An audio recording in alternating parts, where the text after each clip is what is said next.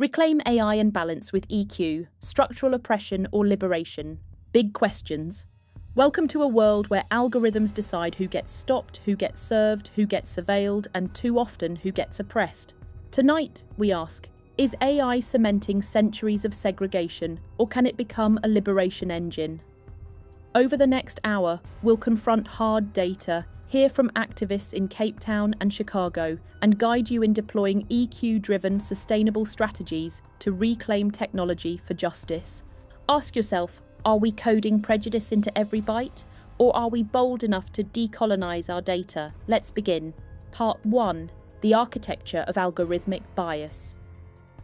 In the digital dawn of the 21st century, our societies have entrusted algorithms with unprecedented power.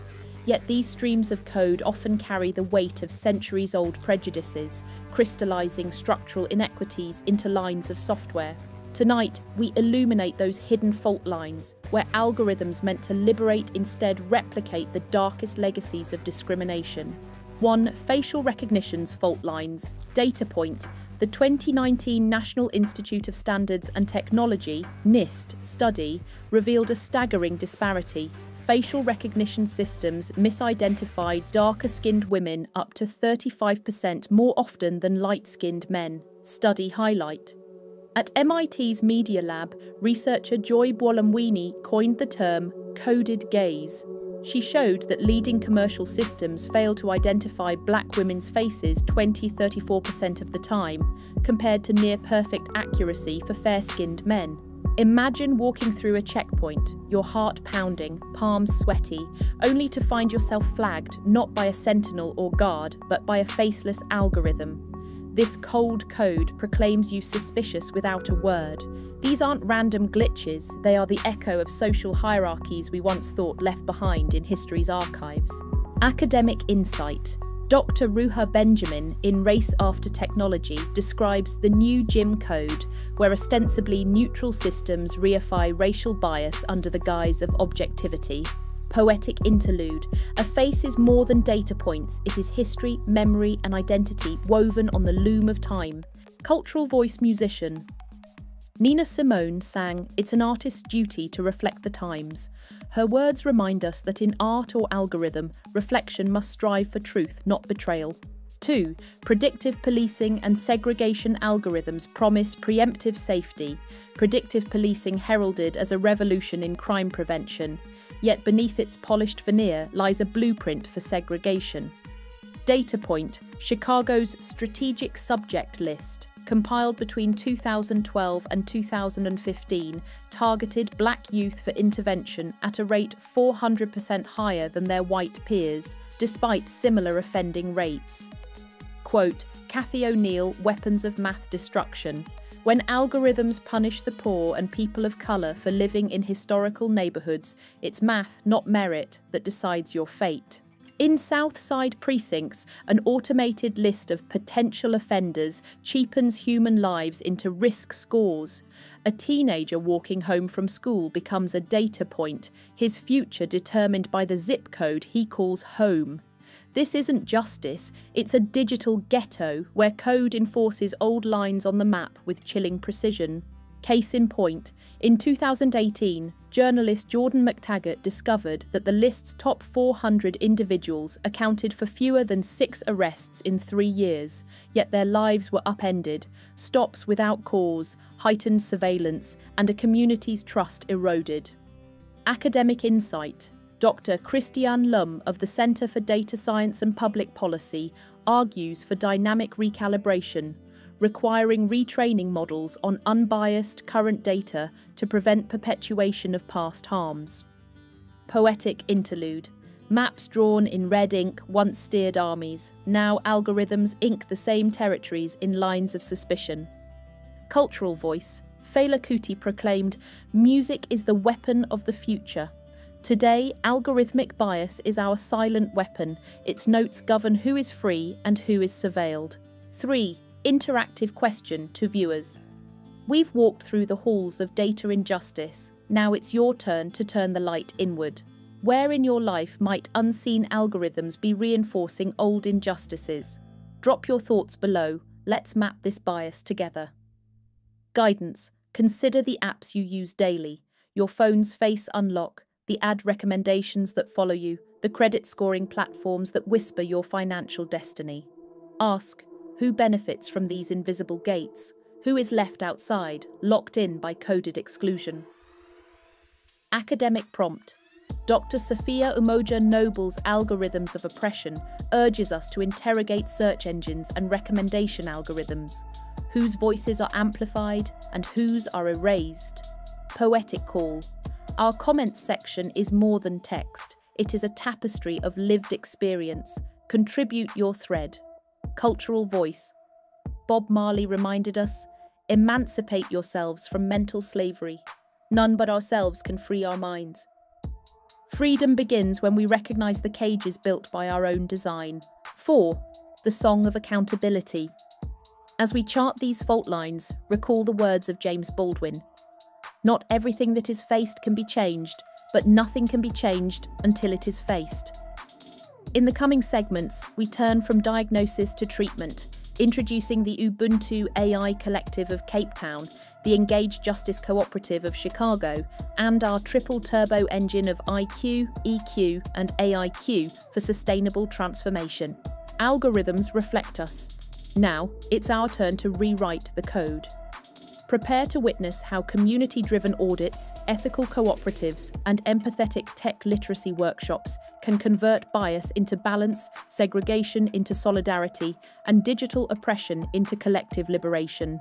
Part 2, Case Study, Ubuntu AI Collective, Cape Town. Our story, Thabo Mbeki, pseudonym, a former township teacher in Khayelitsha, saw facial recognition cameras installed without consent. Students were flagged as persons of interest. In 2021, he co-founded Ubuntu AI Collective, a grassroots cooperative. They pooled laptops, taught coding boot camps in township halls, and deployed an open-source fairness toolkit, IBM AI Fairness 360, to audit and retrain police vendor models. A breakthrough came when they retrained the system on a local dataset of 10,000 faces and reduced false positives by 60%. They then negotiated data sovereignty pacts with local law enforcement. Every automated alert had to pass a human EQ check, an officer certified by Ubuntu in an empathy mapping workshop. The result? Stop and search incidents in Khayelitsha plummeted by 35% and community trust increased by 48% in local YouGov surveys. Thabo's mantra echoes Fela Kuti's defiance. Music is the weapon of the future. He adapted it. Code is the weapon of liberation. Art the 3, interviews with Chicago activists, Monica Reyes, community organizer, predictive policing labelled my nephew likely offender before he'd even stepped outside, Jamal Lewis, civic tech developer, demos Fairwatch, a Python-based bias detector for arrest data logs. Data, Lewis's team found 27% of precincts had arrest rates 2x above predicted norms, correlating with predominantly black neighbourhoods.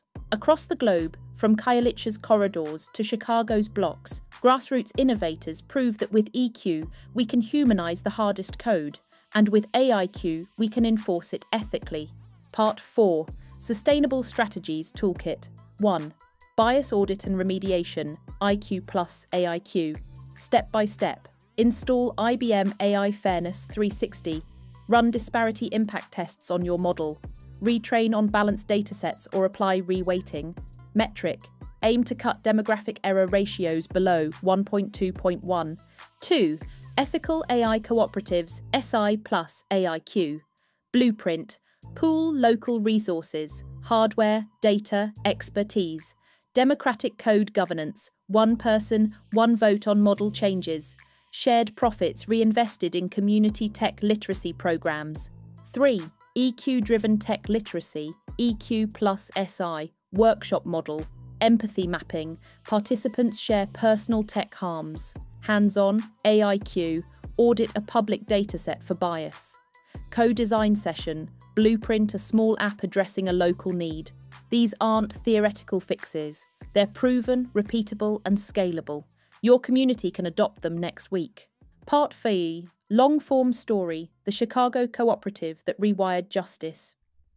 In 2022, after months of tense town halls, the Engage Justice Collective in West Garfield Park secured a pilot with the Chicago PD, 50 street cameras to be run by their own cooperative of formerly incarcerated youth. They used OpenCV and a custom-built bias filter to anonymize faces and only flag behavioral anomalies based on movement patterns, not race. One night, the system flagged a group of teenagers dancing under a streetlight, mistaken for potential loiterers. The cooperative officer, trained in EQ de-escalation, approached, recognized the error, and invited them to a pop-up Lo-fi concert. Word spread, resentment eased, and the city agreed to expand the model. A year later, West Garfield Park saw gun violence drop by 22%, youth hospital visits for altercations down 31%. Quote, "When tech respects humanity, data becomes a bridge, not a barrier." Jamal Lewis. Part 6. Reflective Call and Audience Engagement. We've witnessed how code can entrench apartheid-style control or rewrite it into liberation. Now, it's your turn. Interactive prompts. Where have you seen AI reinforce injustice? Which strategy could your community adopt first? Share a local example. We'll feature 3 in our next live session. Call to action. This is more than tech talk. It's a revolt of conscience, a call to decolonize every line of code. Subscribe to join our vanguard of data justice, share this video to spark your network's transformation, and let's hit 1 million views in 72 hours, not for vanity, but to light 1 million sparks of change. Until next time, stay critical, stay compassionate, stay relentless. Subscribe button. Links: IBM Fairness 360 tutorial, Ubuntu AI Collective donation page, Engage Justice app demo.